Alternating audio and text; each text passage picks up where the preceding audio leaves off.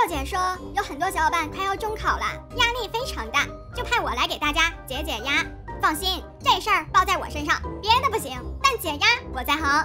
对于打僵尸这件事情啊，我是非常有自信的。谁胆敢对豆腐脑图谋不轨，那我就让他脑袋搬家。哎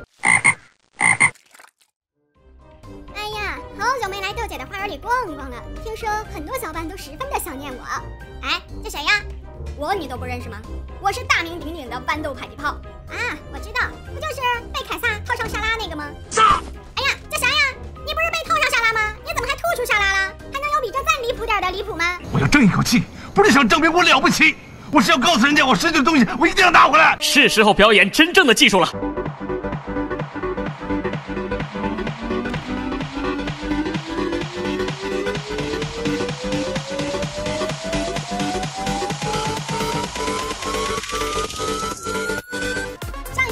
咱们是让机枪豌豆和美杜莎合体，这位开朗的网友就说：“哎，可不可以让机枪豌豆和凯撒合体一下？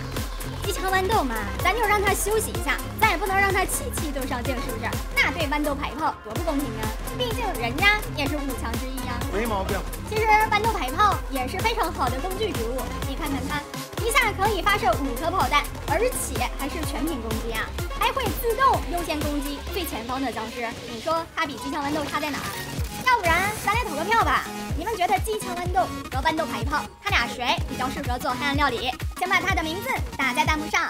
哎，说到黑料，我就想到这位开朗的网友说，第一个点赞，第一个收藏，要把豆姐丢进火锅中煮10分钟。What？ 哎，把我煮了，谁给僵尸做黑料啊？把我煮了，我还怎么给你们做视频呀？所以不能煮。清蒸也不行。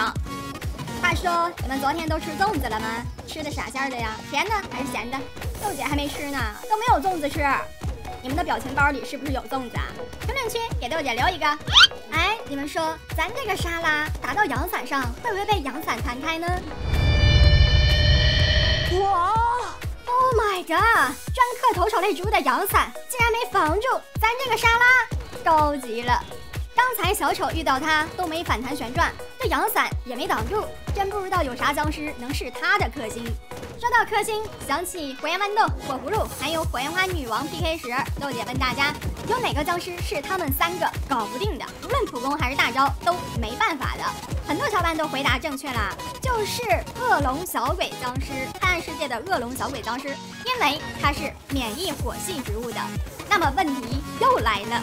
有谁是火系植物，但却能干掉恶龙小鬼的呢？又到了开发脑洞的环节，各位老粉都知道要干啥吧？豆姐要为这个变异植物争个名儿，大家先想想叫啥好。咱先把上一期上榜的名字展示一下，看看是谁起的名字得到了大家的赞和认同。那上一期呢是机枪豌豆和美杜莎合体，获得点赞量最高的名字分别是正能量晚风 Q0。NNAA，No Name， 进化的全明星。这位小伙伴很用心啊，还给植物写了简介。还有曹云哈哈、木易这6位小伙伴的创意，这是大家选出来的结果。那没上榜的小伙伴啊，机会来了，给这株豌豆迫击炮和凯撒沙拉合体的植物起个名儿，好好发挥想象力啊，再结合这个植物的特点，起一个大家都想点赞的好名字。那只要获得点赞量最高，豆姐呢不仅会把它在本期评论中置顶，还会展示在下一期变异植物的视频中。那大家起好名字之后，可以说一说你起名字的优势，也可以分享给你身边的小伙伴，让他们来给你的评论点个赞。那下一期上榜的会有你们。那这一期的黑暗料理咱们就测试到这里。大家还想要看什么植物合体，或者什么植物和僵尸合体，也欢迎给豆姐留言。喜欢看本期视频的老铁，欢迎加个关注，长按点赞。那我们下期见。